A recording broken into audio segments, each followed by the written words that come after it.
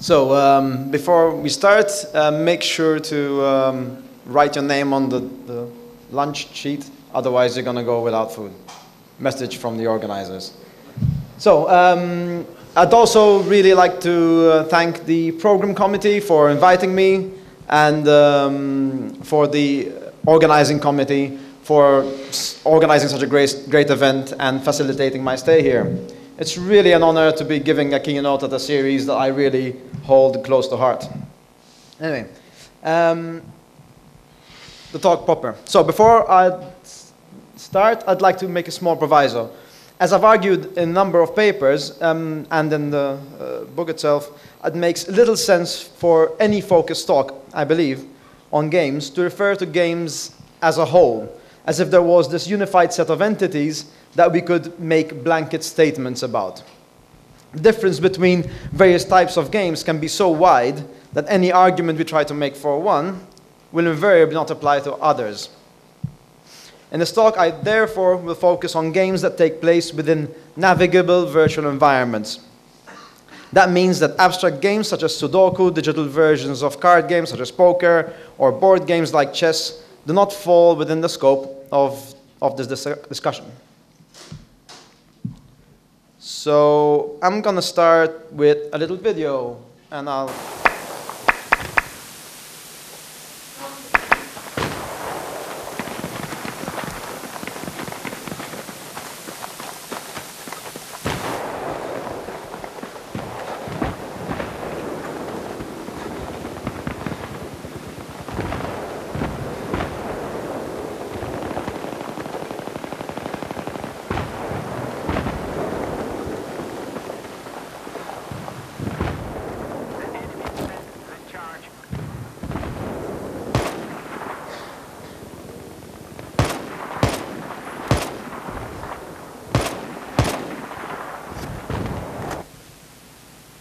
Okay, can I have someone describe to me what's on screen?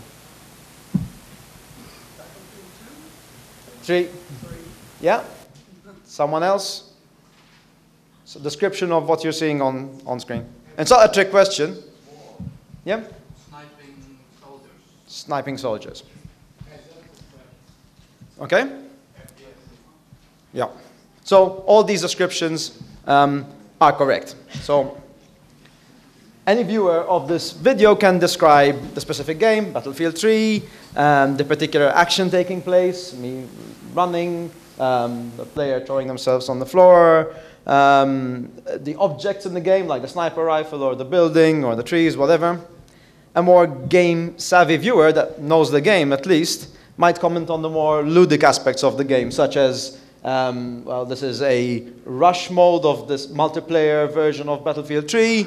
There are 2 teams. So we have attackers and defenders. There's an objective here that the attackers have to get to, plant a bomb, and the defenders have to get to it and defuse it for them to not lose. The defenders win if this number over here, which starts at 100 and goes down to 0, reaches 0. Every time an attacking player is killed, the attackers lose a ticket, one of these numbers. So that's the broad context of the game, and all of these statements are correct. However, they would not really describe what this video is to me, personally. Since I am the protagonist of this on-screen action, what this video shows is a memory of mine. It's something like a visual diary of an experience I had in a place. In this case, a simulated place. To me, the video has a completely different connotation than it does to you, the viewers. This memory is particularly significant because it has, attached to it, a sense of satisfaction at my managing to single-handedly turn around the thorny situation for my team. In this case, a team, these guys in green here, are friends of mine that are screaming over Skype in frustration at getting constantly killed by the squad of snipers that we just saw, and who are blocking us from getting to where our objectives are. And basically, without taking these guys out, we're going to lose the game. And off I went and managed to pull this off, so it has this sort of sense of satisfaction. Yeah, I'm kind of bragging a bit. I took like 70 videos before I could find a decent one. All right, I'll just let that, 1 second. I'll read that run again. What I see when I look at the screen is a reactivation of a memory I have of this engagement in Karakand. I am reminded of my heart thumping as I ran from building to building, expecting to be shot on the way. The anxiety of going from room to room behind enemy lines. I'm getting kind of lost. The exhilaration I felt when I saw the backs of the sniper squad we just saw. The joy soon turned into tension when trying to stay calm and get my shots in accurately before the sniping team locates me. And when they do, the sense of panic I felt when I got hit and retreated instinctively into cover. All of these point to a sense of habitation of the game environment. In these moments, I am not playing a game from a critical distance, I am inhabiting an environment.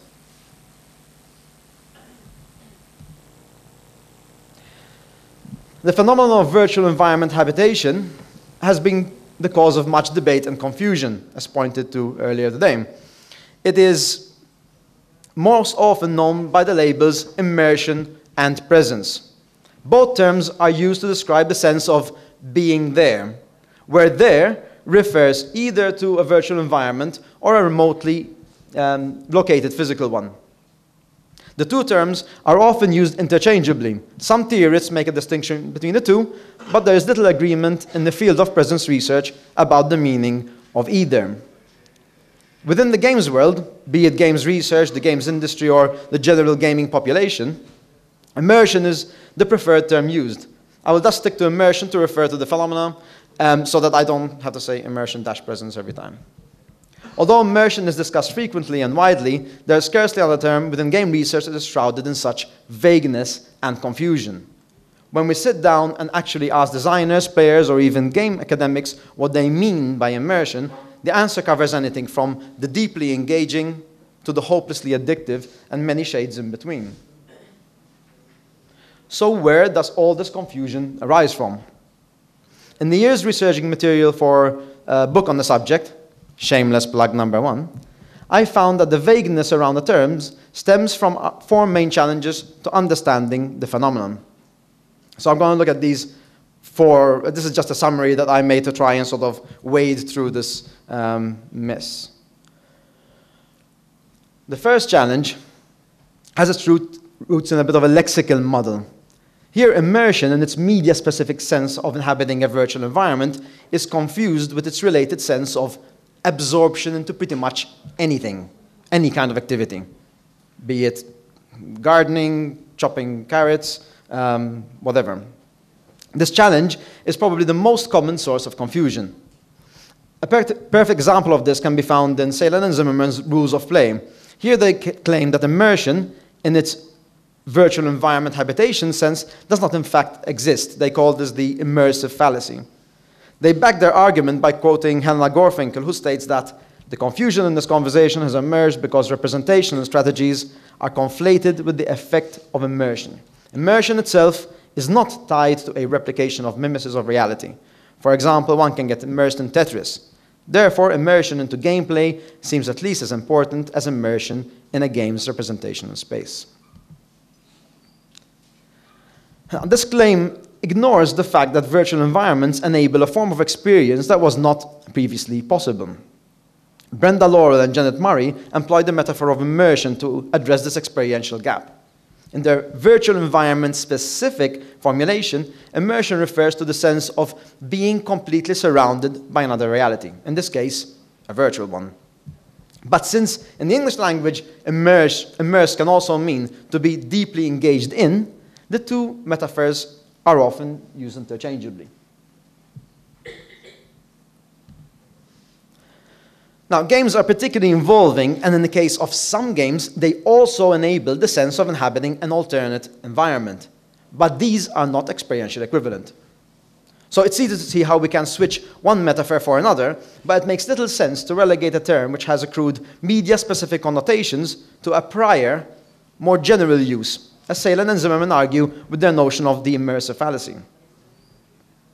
This challenge is particularly problematic since by using the same term to refer to two different experiential phenomena, theorists too often conclude that these terms are the same form of experience. The second challenge, also known as the book problem in presence research, results from stretching a metaphor to account to too many media forms. Within both presence research and game studies, it is common to discuss immersion in terms of both virtual environments and non-ergodic media such as film or literature. Douglas and Hergaden, for example, state that the reader paging through Balzac, Dickens, or for that matter, Judith Krantz, has entered into the same immersive state, enjoying the same high cognitive load as the runty kid firing fixedly away at Space Invaders. Similarly, Julian Cooklish argues that immersion is merely a technical term for what Samuel Taylor Coleridge has called the willing suspension of disbelief, which is a pleasure provided by literary texts as well. Book readers might imagine inhabiting the space described by a book, but that imagined world does not recognize their presence. Although this belief importantly highlights the role of imagination in perception, it ignores the difference between imagining doing something and actually performing that action in a simulated space. It is also worth noting that in the case of literature, there is one consciousness active in the imagined scene, that of the creator. In persistent virtual worlds, on the other hand, the presence of the player is acknowledged and reacted to both by computer-controlled agents and other human minds. The presence of others in the environment has a strong bearing of our sense of inhabiting it. The third challenge lies at the other end of the spectrum from the second. Where the second challenge ignores media specificity and rests solely on the individual's imagination, the third claims that immersion is determined by the properties of technology. A bigger screen will obviously result in a more immersive experience. Surround sound is essentially more immersive than stereo sound and so on. And here's a good example from Mel Slater. Suppose you shut your eyes and try out someone's quadraphonic sound system, which is playing some music. Wow, you say, that's just like being in a theater where the orchestra is playing. That statement is a sign of presence. You then go on to say, but the music is really uninteresting, and after a few moments, my mind started to drift and lost interest. The second statement has nothing to do with presence. You would not conclude because the music is uninteresting that you did not have the illusion of being in a theater listening to the orchestra. A virtual environment system can be highly presence-inducing and yet have a really uninteresting, uninvolving content, just like real life.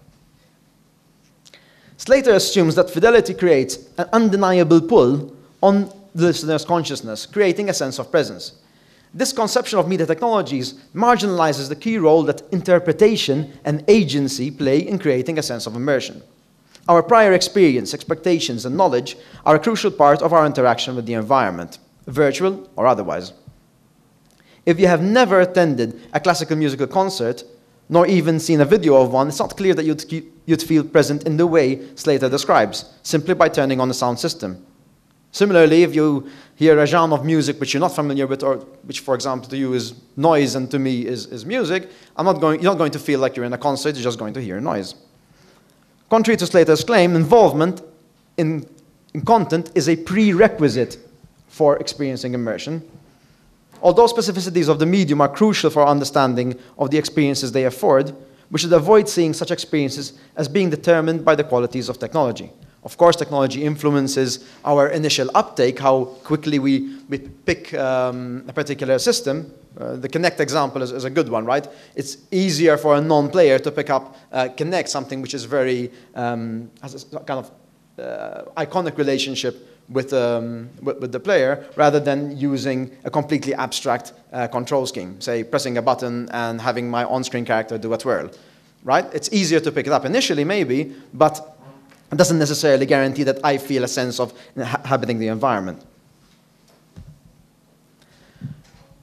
Technological determinism tends to rise from seeing immersion, whether in the sense of absorption or that of environment habitation, as a single form of experience we can discover, measure objectively, and in so doing engineer. In reality, the sense of inhabiting a virtual environment is, like the sense of inhabiting the physical world, made up of a variety of experiential phenomena. that are experienced on a continuum of attentional intensity rather than a binary on and off switch, present or not. So, as thorny as this issue might be, shuffling it under the carpet and claiming that the phenomenon does not exist is clearly not the way forward. Relegating the term to its pre-virtual environment status of general engagement, which is the most common approach to the issue, is equally unhelpful. My approach to the problem was to take a step back from the issue of immersion and first try to understand the precise nature of game involvement. If we want a further understanding of virtual environment habitation, we first need to have a clearer understanding of its prerequisite, involvement. And involvement, like immersion, is not a single form of experience, but is made up of different facets thereof. We need, or I claim we need, a vocabulary to refer to these facets. Attempts so far at creating this distinction between forms of involvement have done so by attempting to distinguish between intensities of involvement using synonyms of the word to map out these differences. So we have models distinguishing between absorption and engagement, engagement and involvement, engagement and immersion, and so on. My approach was to combine the wealth of research done on the subject in various disciplines, including literary theory, psychology, media studies, philosophy of mind, with qualitative research tools including long interviews, focus groups, participant observation, and so on. This would form a framework that maps out the main dimensions of experience relevant to game involvement, resulting in what I prefer to call the player involvement model. The interviews, focus groups, and participant research were all held in World of Warcraft and PlanetSide. So one is an MMORPG, the other one an MMOFPS. So I'll give a bit of a description of the model. So the model is divided into 3 temporal phases and 6 dimensions. The temporal phases describe the intensity of involvement along a temporal continuum. The dimensions map out the different forms of involvement on each of the temporal phases. So, starting with the temporal phases, we have macro involvement, which is the bigger hex here. And it describes the long-term motivations to engage with the game, essentially asking what keeps players coming back to the game. It also considers all forms of offline engagement with the game, both before and after actual gaming sessions. So we're talking about things like planning your strategy, you know, in a strategy game, discussing with friends about the tactics of a first-person shooter, whatever. All forms of engagement while not actually playing. The second hex, micro-involvement, describes the specific instance of gameplay, the moment-by-moment involvement in the game. Now, following Orset's conception of ergodicity, I could have just as well called this ergodic involvement. And by this I mean that it takes into consideration the fact that the player is included and is an active participant in the cybernetic circuit with the game. This means that the dimensions of the involvement I'm going to describe soon are not really applicable or were not taught with non-ergodic media like film and literature in mind.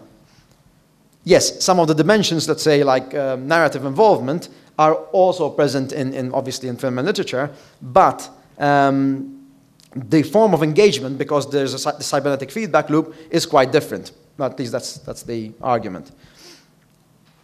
The third and final temporal phase refers to the experience of habitation that terms like presence and immersion were created to describe.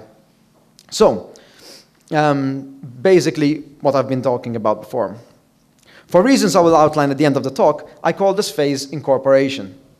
It is worthwhile noting that unlike the previous 2 phases, incorporation is not afforded by every game environment to every player. It is thus not always present in every interaction with a game. But we'll talk about this a bit in more detail later. Each of these phases is made up of 6 dimensions. The 6 dimensions correspond to clusters of emphasis derived from analysis of the research data. The dimensions are not experienced in isolation, but always in relation to each other. The separation here being made for the sake of analysis. During gameplay, we tend to experience multiple dimensions simultaneously. The dimensions are kinesthetic involvement, spatial, shared, narrative, affective, and ludic involvement. And I'm going to go briefly into each of these. Kinesthetic involvement. This deals with all forms of control and movement in the game. The potential for action is defined by the movement affordances designed into it. The player-controlled tank and Space Invaders can move left or right and shoot. There is no further potential for motion. Pac-Man moves in 4 directions on a 2D plane. On the other hand, Faith, the deft messenger in Mirror's Edge that we're seeing here, can walk, crouch, sprint, jump, and climb like there was no tomorrow. Movement creates the most intimate link between player and avatar. It is the key ingredient that enables acting upon the environment and is thus crucial to fostering a sense of agency. Aside from this, movement is also an enjoyable part of the experience, particularly when game controls are mastered, leading to more internalized or learnt kinesthetic involvement. As participants have noted, part of this pleasure is the ability to simulate experiences that are not possible in the physical world. Players get to experience the exhilaration of running up buildings or base jumping of a crane and knifing hapless soldiers 10 stories below, as we're seeing in this nice clip of another proud Battlefield 3 moment. That was fun. And whenever in-game movement was commented upon, participants described the sensation as if they were experiencing it themselves. There is a sense of assimilating the game world motion to the mostly inert physical body sitting in front of the PC or console. The sensation of movement can become even more intense when the dexterity of players is pressed to the limit, often by requiring multiple tasks to be performed simultaneously and at high speed, as we're seeing in this clip from Modern Warfare 2. Where players have to divide their attention between maneuvering around opponents while avoiding trees and going down a steep slope at high speeds. At other times, the intensity of kinesthetic involvement is felt during those seconds or minutes of non-action, of anticipation, being ready to react to an on-screen cue, and do so with precision and skill. An example of this is being shown here, where I need to hit this guy who's pretty far off, with the sniper rifle. Yet another proud Battlefield moment.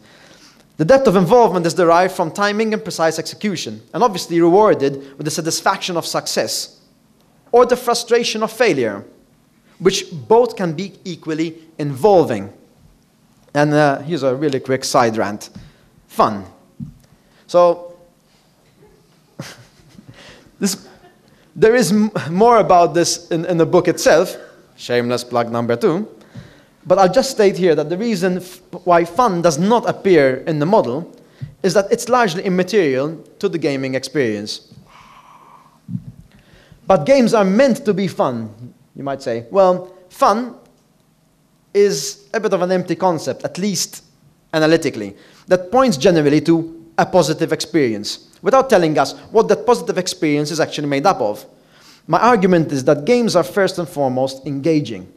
That is their main draw. And they can be incredibly engaging while being frustrating or not much fun at all. Back to the main thread. Oh, and you can lob rotten fruit at me for saying this later on. Ludic involvement. The ludic involvement dimension explores players' interaction with rules of the game and the series of possible choices that these afford. These interactions tend to be organized in terms of hierarchies of goals, which are either set by the game, established by the player, and/or emerge from the player community within or outside of the gaming world. These goal structures often yield rewards for the player. They can result in improvements for the in-game character or the personal satisfaction of having achieved a self-stipulated goal. Seasoned players understand that well-balanced game systems emphasize the opportunity cost of any particular action taken. Without repercussions, actions lose their meaning, and thus the emotional excitement generated by their execution. Whether the decisions made relate to ordering your troops on the battlefield in Napoleon Total War, what we're seeing here, creating a character in Mount and Blade, or planning the team's defensive strategy in Counter-Strike, say, ludic involvement accounts for the considerations made to assess actions in a landscape of possibilities. And once again, those possibilities tend to be determined by the rules of the game, the physical properties of the game environment, or the community. A powerful drive in games, which contain development of a character, race, or nation, is this attraction to advancement that most players seem to have. Whether through increasing the character's attributes or the collection of desired items, there seems to be this universal draw towards accumulation and improvement. Participants describe how seeing scores increase and level meters filling up is engaging in and of itself.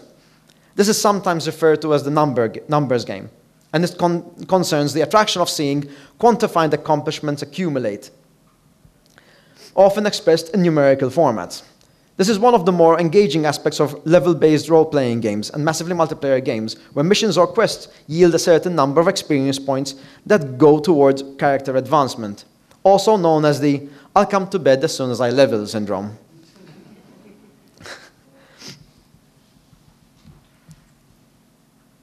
Next up is effective involvement. The dimension describes the effective properties of games with particular reference to their aesthetic and mood-altering properties. The cognitive, emotional, and kinesthetic feedback loop that is formed between the game process and the player makes games particularly powerful means of affecting players' emotional states. For those suffering from a lack of excitement, games offer an immediate channel of emotional arousal. Conversely, for those whose work or personal lives are too hectic, the compelling nature of games make them ideal for shifting one's attention to performative tasks that suit the player's needs. The rhetorical strategies employed in the design of game environments are geared towards creating specific emotional responses. Of course, there's a discrepancy between the intended effects and those that are actually experienced by players. This discrepancy stems from a variety of sources, ranging from the individual's interest in a particular genre, previous experience with similar games, and other factors relating to one's lived experience and personal preference, or, quite simply, not very effective design. My point is that designers cannot determine how a game affects the player precisely, but they do have a major role in establishing what mood the game aims to elicit. In both the kinesthetic and ludic involvement dimensions, we briefly touched upon the effect that affordances of control and rules have upon the player's mood. As a side note, I'd like to remind you that these dimensions are not meant to be viewed in isolation, but always in a combinatory fashion, each moment of gameplay drawing upon multiple dimensions simultaneously and to different degrees.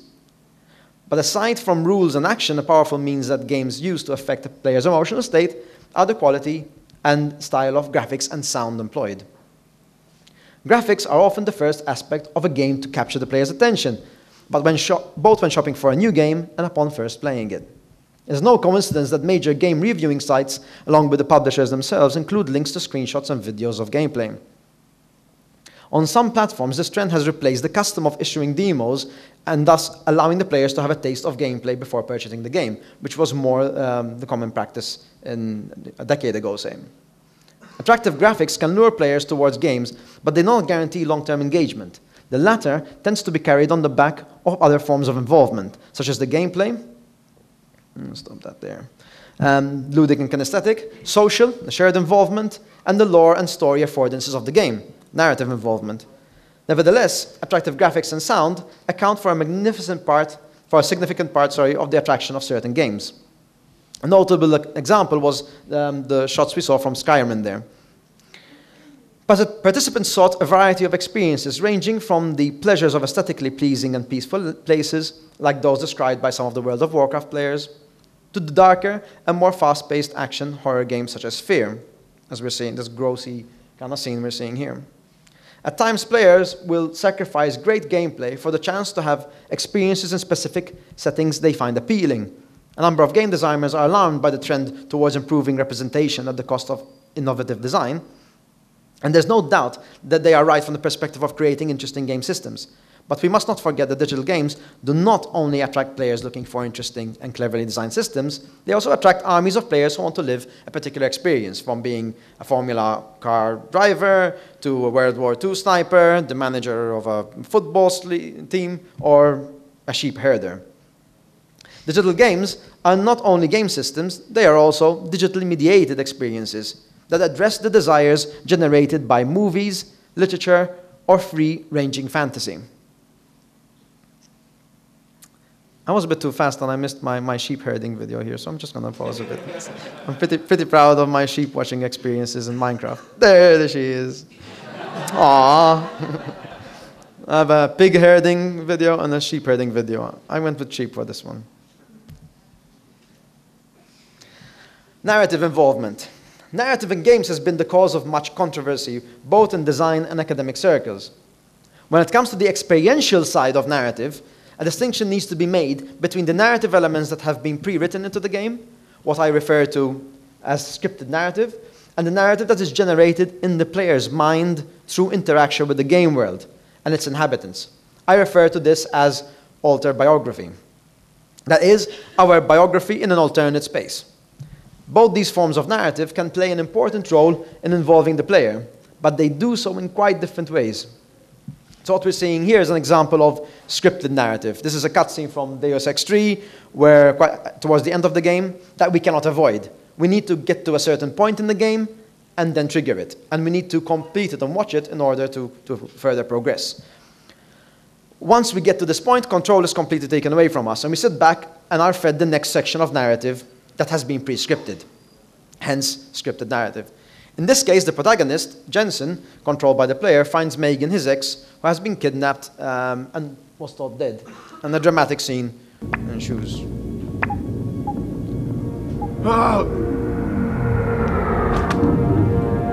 I've insulated your chip to prevent external signals from reaching it. It's something I developed recently using nanotechnology. Thank you, David.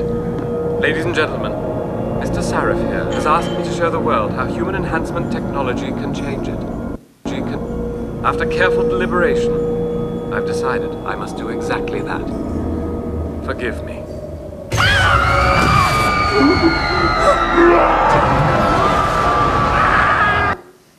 Oh, why does everything have to turn into a zombie movie? So,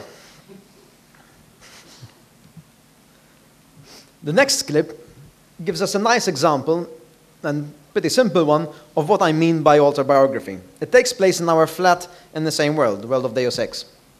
I did not have to come here, this is my flat, or take any of the actions. But following a harrowing jaunt in the sewers with some unsavory gang members, I figured it was time for a bit of a rest. So, I made my way home and spent some time relaxing and enjoying the lovely apartment. The actions you are seeing on screen make up the building blocks of what is to me an ongoing story which I have created. It is not free-roaming imagination, it's not just simply a fantasy about the game world, but a process of synthesis, as Iser calls it, between the textual and mechanical aspects of the game and the player's mind. The two forms of narrative intertwine, one fueling interest in the other. Scripted narrative makes its way into alter biography through optional pre-scripted narrative chunks we can choose to tap into, such as the news broadcast on the TV we just saw and the emails we have in our inbox, or we can ignore. Confusions around game narrative tend to occur because of a lack of explicit differentiation between these two facets of narrative. Both are important and neither can fully define narrative in a game without reference to the other. So essentially what I'm saying here is that rather than taking classical conceptions of narrative and plugging them into games and saying, well, if this bit of the game does not fit our classical notions of narrative, then it's not narrative. I'm basically asking for a redefinition of the notion of narrative that takes games and their specificities into consideration. But that's a different rant again. Shared involvement. This covers all aspects related to the cohabitation of a common environment, ranging from collaboration to competition or the mere presence of others. An important characteristic of digital games is their ability to place a player-controlled agent within the represented environment that is visible to others. This presence is made more compelling when other agents respond to the player, whether these agents are human or computer-controlled. Of course, human players tend to create a more exciting form of competition and collaboration because of their slightly better intelligence, I suppose.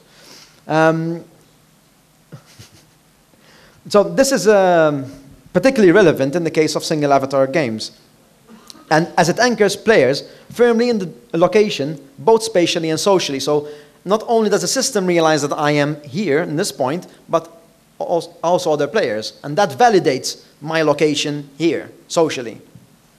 Collaboration and competition with others is a key element of multiplayer games on and offline. So here's I guess I'll let it go. So this is an example from Portal 2, when I'm playing with my friend Pippin, who's that robot over there.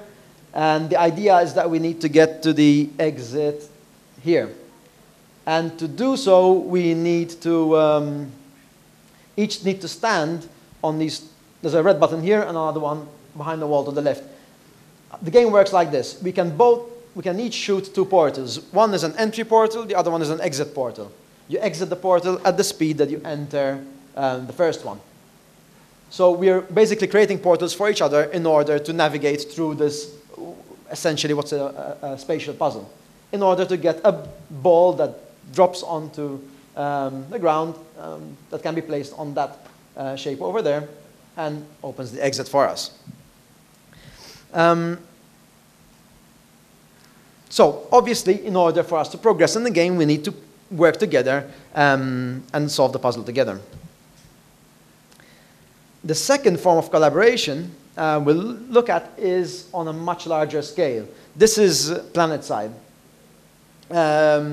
Just to give you a quick context of what's happening, the game is a massively multiplayer online first-person shooter, which basically means a first-person shooter with lots and lots of people and persistent worlds and characters. So what we have is one of the factions that is going to do a strike on another faction. There's a battle already ongoing, but we're kind of losing it. So our commanders are urging us to collect at our base and do one sort of concerted attack. In order to do this, we need to combine these elements. We have troop transporters, which are these things here. Those need a pilot and 3 gunners. The pilot needs to have the skill to fly the things, which is not easy. And the character of that player has to have the in-game skill in order to be able to fly the thing.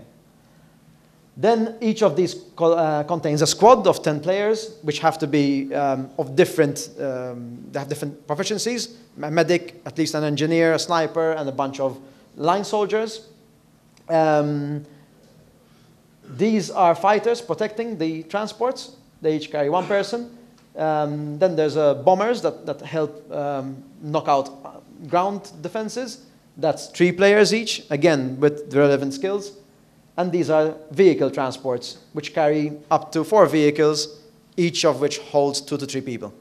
And all these have to have their own in-game certifications and the skill to run these particular types of plays. So just to give you a context of the complexity of mounting this attack.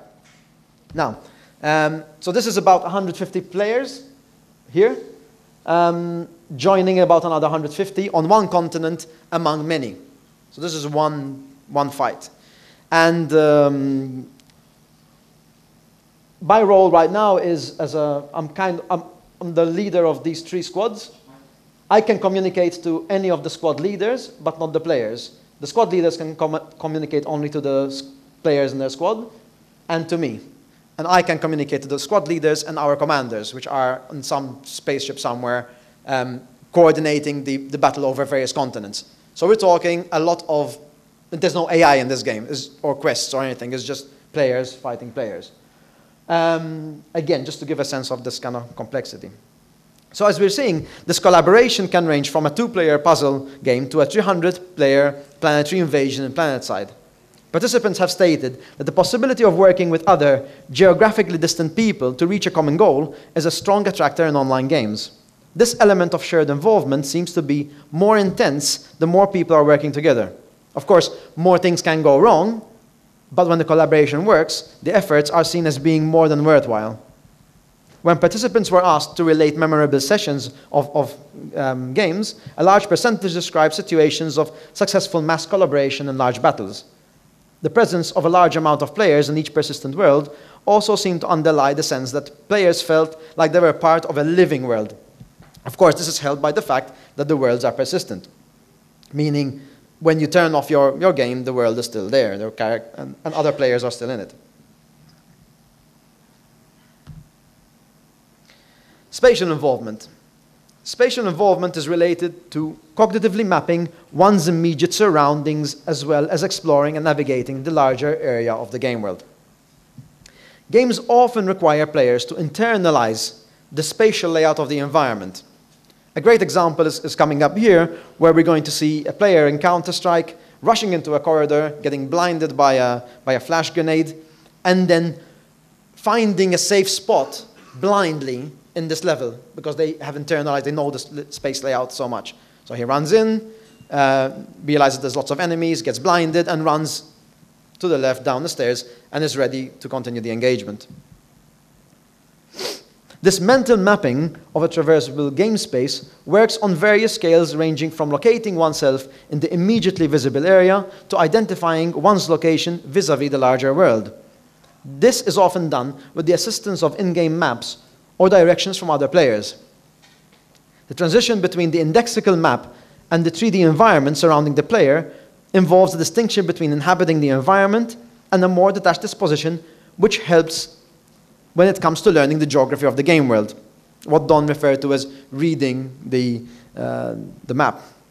The increased knowledge of the world makes it feel more familiar and easily navigable. The size of the world gives players a greater geographical scope. The sensation that beyond those mountains there are further lands to be explored. This creates a sense of grandeur and helps make the world a more believable, habitable place than simply a chain of environments linked together. As new environments are mapped mentally, the player internalizes their layouts, thus requiring less investment of conscious attention to orienting oneself. The process of internalization involved in learning the layout of the map, region, or world gives a stronger sense of inhabiting the game space. Or, to put it differently, for the game space to feel as though it were part of the player's immediate surroundings. So, that was involvement, or how I kind of structure my thoughts around involvement. Getting back to the issue of immersion now. Our game environments, as we said, afford experiences of a different nature to those enabled by non-ergodic medium. One of these phenomena is the potential to inhabit virtual spaces, not just in the confines of our own imagination, but also through the cybernetic circuit between player and machine. This experience has been described by the metaphors of presence and immersion. But as I argued earlier, these two terms are steeped in terminological and conceptual challenges. Along with these challenges, presence and immersion are further limited by describing the experience in terms of a unidirectional plunge into a virtual world. This creates a divide between the experience of the physical and virtual space. Presence is often described as the sensation of being there. One is either here or there. This exclusion of the external world, this submergence into the virtual other, is conceptually problematic. The player or participant is not merely a subjective consciousness being poured into the containing vessel of the game. Our awareness of the game world, much like our awareness of our everyday surroundings, is better understood as an absorption into consciousness of external stimuli that are organized according to existing experiential gestalts, as theorists like Lakoff, Johnson, and Damasio, among others, have argued. If we feel like we exist in the game world at all, it is because the metaphor of habitation it provides is of a sufficient fit with the experiential gestalts that inform being in everyday life. A metaphor of virtual world habitation, therefore, should be compatible and continuous with our consciousness of the everyday, while taking into consideration the limitations and affordances of the specific and situated technological mediation. The metaphors of immersion and presence, founded as they are on an exclusionary logic, do not enable such a perspective. I therefore propose a fresh metaphor to account for the phenomenon: incorporation. So I'm borrowing an existing term here and trying to recruit or shape it to account for this different way of looking at the phenomenon. Incorporation accounts for the sense of virtual environment habitation in two simultaneous levels. So there are two necessary conditions for experiencing this phenomenon. First, the virtual environment is incorporated into the player's mind as part of their immediate surroundings, within which they can navigate and interact. Second, the player is incorporated in the sense of being re-embodied in a single, systemically upheld location in the virtual environment. Incorporation thus operates on a double axis. The player incorporates in the sense of assimilating or internalizing the game environment, while simultaneously being incorporated through the avatar into that environment. And again, the simultaneous occurrence of these two conditions is needed for one to experience what I'm calling incorporation. So I'm trying to basically weed out a lot of the vagueness and confusion around immersion and presence by limiting what the exact experience that we refer to. This yields the cumbersome, yet more, hopefully, more precise definition. Incorporation is the absorption of a virtual environment into consciousness, yielding a sense of habitation, which is supported by the systemically upheld embodiment of the player in a single location represented by the avatar. Yeah, put that on your t-shirt. It's not exactly sexy, but you know, it's a bit more accurate, I think. And here I'd like to quote one of my participants whose experience really nicely embodies the notion of my reappropriation of the term incorporation. I don't remember the name of the location, but there was a time when I was playing through Guild Wars. It was in the war-torn parts of Ascalon. I was working through some ruins, and I turned this corner and came across this massive ruined cathedral with this gorgeous stained glass window that was mostly intact. I just stopped and stared at it. I worked my way around it as much as I could to see it from all angles and ended up on a rise a little above it, just watching it. I don't remember the time of day, but it might have been a sunset, and I swore I could practically feel the breeze on my face and hear the wildlife. If I could pay to experience that in real life, I would. And I would pay a lot. It was a real moment for me, a real experience that I carry with me, not as great as, say, seeing the pyramids, but pretty damn great. Bit of emphasis there. A few points to clarify. Incorporation is not an imagining. The habitation of the environment requires recognition from the system. This means that imagining ourselves in a book or movie scene does not satisfy the conditions for incorporation. Incorporation does not make for a better or worse experience of a game, but one of many. It is plotted on the model as the innermost hex because it represents the blending together of various forms of internalized dimensions of involvement. The more conscious attention is needed to tend to one dimension, the fewer dimensions can be attended to simultaneously, since we have a finite amount of attentional resources. And the further one is from incorporation. For example, if I need to look up my keys while I'm playing a first-person shooter, because I'm still learning the keys of this particular game, then I have this distanced, right, more critical view of the game, and I am not inhabiting the environment. I'm attending to the controls. Finally, incorporation is not afforded by all games, and this is fine. While the macro and micro phases of the player involvement model apply to all game environments, incorporation does not. Well, every game embodies the player in a single location that the environment reacts to. If I command a nation or an army, I may imagine I am on the ground with my people, but the system does not recognize it, and the game does not encourage me to feel a sense of habitation. Thus, not all games afford incorporation. Conversely, not every game that affords incorporation is going to determine it for its players. Incorporation is a fleeting state that we move in and out of fluidly, depending on which dimensions of involvement we tap into, and the degree of internalization of each. And these blendings and shifts are constant and very fluid. Metaphors are never neutral placeholders of signifieds. They actively shape our understanding of experiences and artifacts being studied.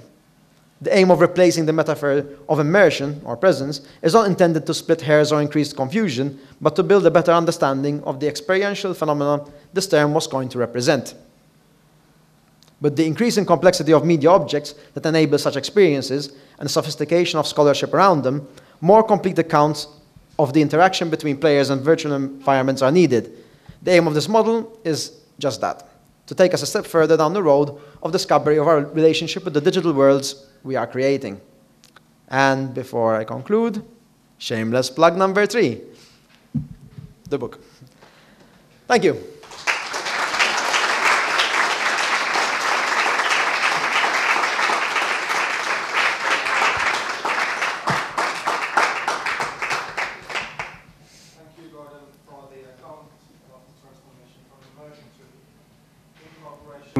Yes, works. We do have some time for questions. Anders was first, then Dominic, then Patrick. Okay.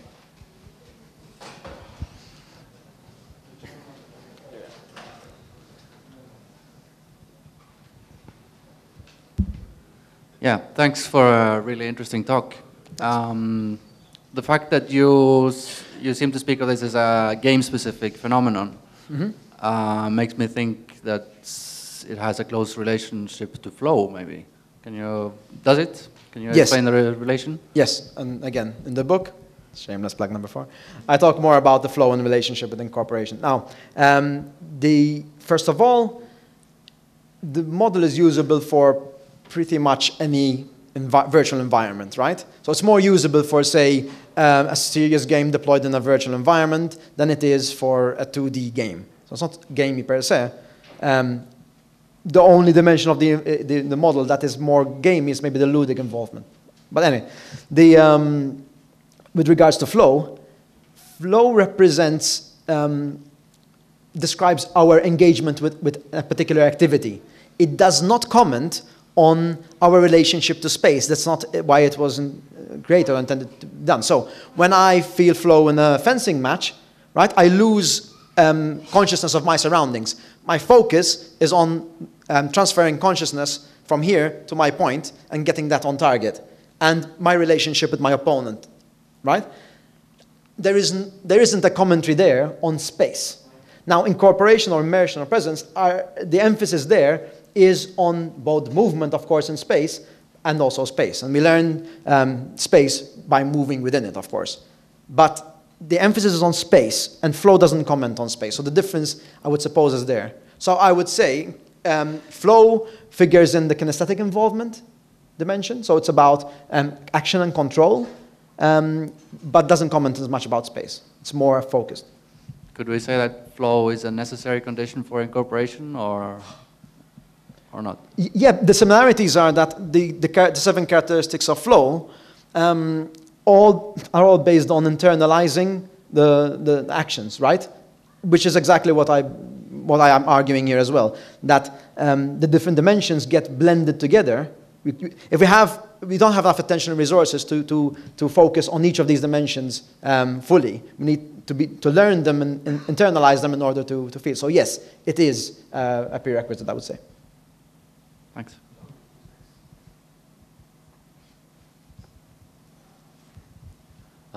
Thanks for this presentation. In your research on the types and models of immersion, have you come across the SCI model by Franz Mayra and Irma Lowry? Yes. Yes. Shameless plug number 5. I myself wrote a paper based on this model in which I offered a few tweaks. But basically, my question is, why did you felt the need to base your model on surveys or questionnaires or whatever that you had people fill out? And don't you think that doing it this way introduces a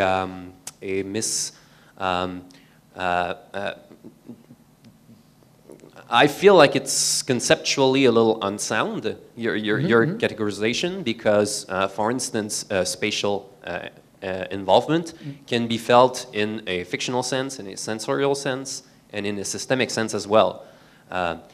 For instance, you can be here between the rock and the tree, which is sensory, or you can be here on the continent of Tamriel in the province of Cyrodiil, which is more fictional, or you can be here between a cover spot and a place where enemies spawn, which is a systemic relationship to space. So having the fact that there is narrative engagement and ludic engagement, and then spatial engagement, but in fact spatial engagement can itself be a process of both of the other types of engagements. Yeah. Kind of. So what was the reason for going with the empirical thing, and what do you think it produces specifically?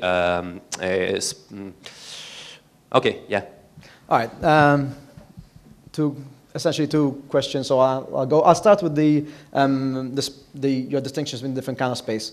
Spot on. I mean, there are these different relationships to space that, again, in the book, I'm just gonna keep tapping that plug. I go into all these different ones and like I said, it's really difficult to talk about experience or create a terminology without making some separations, without creating some artificial lines. And yes, as I describe in the book, like where any kind of decision that we make is going to have to be enacted. So ludic involvement, which relates to planning and goals, is going to have to be made manifest in the movement, in kinesthetic involvement. And while moving, we move in space, so they're combined, obviously. And that's what I wanted to emphasize. So I don't see that as being conceptually unsound, as long as I am accounting for all those things somewhere or other, which I am. With regards to that's a really good question about the empirical research. It was not initially the trajectory I was taking. Coming from a humanities background, a humanities department, I was basing it more on theory initially, but then felt I was really informing what I was writing based on my own experiences, since I had so many of them. So I figured it makes sense to listen to other players' experiences, and if I hadn't, I would have missed out on quite a few of these areas, which to me maybe weren't as important. And what I did is I went for long interviews. I amassed a lot of text and very open-ended kind of questions to just amass a volume of stories, of accounts, and then sift through that as if I was analyzing a text initially. Maybe because I'm, again, from a literary background. But why two massively online games for okay, great, again. So there is a finite amount of games I can look into, right? And so I figured, all right, let me take something which is a game which is quite broad. And I started with World of Warcraft. So, all right, World of Warcraft includes lots of gameplay found in a lot of different other games, right? There's a strategic element, there's a competitive element, collaborative element, there's the exploration. So I find them being quite good. If we have to choose a few cases, ideally, what I would have done is taken a few games from each main genre and interviewed 10 to 15 players on each. But to do that, I would have needed a team of research assistants, which I didn't have, as this was a PhD project initially. So MMORPG collects a certain set of affordances of games that are found in various genres, like RPGs, puzzle games, whatever, action games. And then I wanted something which is also quite encompassing, but very different from World of Warcraft to contrast the two. And I couldn't think of anything more distinct than PlanetSide, right? Which is non-level based, non-class based, completely open-ended, no AI, no quests. And that encompasses the Twitch gamers, right? And I stuck to those. I'm missing out on the RTSs, for example, or turn-based strategy games. And the hunch there was, well, since my initial interest was in habitation, I figured strategy games don't afford as much of that sense, so I'm going to go with these two. And hopefully in future research, I'll manage to. I'm working with Carolyn Puls on turning this into a quantitative measure so that we can deploy it to more game genres a bit easier. Yeah. I just wanted to ask you a bit apropos that last question as well. Would you consider it an absolute condition that there is for incorporation, as you understand it, a relatively high degree of photorealism, the presence of an avatar, and also simulated movement within the game space as conditions for this incorporation? Because honestly, I don't really play a lot of multiplayer games or anything like that. But I play a lot of solitaire, especially free cell. I think it's very. I enjoy that. I mean, I feel that I'm fairly immersed in it, fairly incorporated in it, because I feel a feeling of success and etc. when I do something fast. So, is photorealism really important, or is it more something that could also be applied to games that are less? Okay, so I would say that. So a similar question that I'm often asked is, why I do talk about Connect and we and so on, but why don't I stress that these are, for a lot of people, these are more obvious ways of being present in the environment, right? I quite disagree there because they have some affordances, but they have a lot of limitations. So in Connect games, you don't explore much of an environment because there isn't that modality of running. Or the difference is on the uptake. The difference is players tend to need to sit with it a bit longer for their it does less work, and your imagination needs to do more. Sartre describes this as synthetic projection. When you have a prop and you dress it with your imagination and it becomes something else. So there's more effort from the player side. It takes a bit more time, takes some getting used to. But then it tends to be probably even more rewarding, right? Because you're investing more, you're turning it, there's less jarring elements because you're plugging holes of inconsistency with your imagination. So that's on that side. I don't, however, see that games like Solitaire or Free Cell, I want to exclude them from this idea of, I think you can be very involved and their different elements of the model might be useful, but I want to leave that out from the sense of inhabiting the game space. Where are you in Free Cell? You have no embodiment in that space. I'm the player.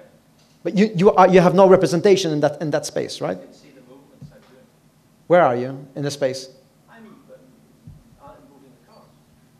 Exactly, we're not within that space. I'm deciding where they're going to move in the space.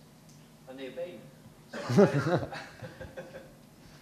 And that's exactly the kind of thing that I disagree with you having a location in that environment, right? That's quite a different, it's still engagement. You were there, you're affecting the world, of course, but it's a very different experience, I feel, from what you saw with my running around and jumping off cranes. No, just with your description of feeling satisfied.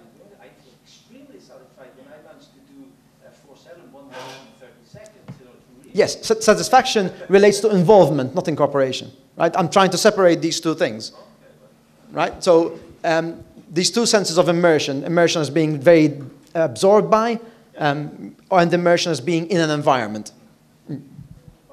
Okay, I have a question myself, or here. Okay. Would you link immersion or incorporation with a skill, with the player's skill? And if so, how? Okay. Remember I said that in order to feel incorporation, one needs to, I didn't speak about this in the talk, but initially the idea also behind the hex, this is probably just something that only I will ever get, but each triangle that represents each type of involvement starts off from the top being our maximum attention resources. We devote all our attention to, say, movement or control, right? To the more you learn that particular aspect of involvement, the further down the thing you go, and that's why incorporation is located here at the blending of these things. It's pretty crude and arbitrary. So yes, learning it has a big part to do with it, because unless you learn controls or unless you get used to the environment, you're going to keep, let's say, space, right? If we keep getting lost, I keep switching to the map, I am constantly out of that environment. Right? If I don't, if you watch new players try to navigate a 3D maze, they'll keep, for example, in Counter-Strike, I ran some experiments in Counter-Strike, there's these double doors that are kind of like this, one's closed, one's ajar, and you see new players just keep going back and forth, left and right, and don't manage to get through the gap. And to me, it's like, just go through. And of course, then there's just frustration with, just getting through the door. You're not in the environment. You're very much at a distance. Yeah, thank you. Staffan and Andreas were too, but I think we should break for lunch and you can take the discussion during the lunch break. We must be hungry already. It's 40 minutes now. And we have to be out of this place at 8 o'clock. Thank you, guys.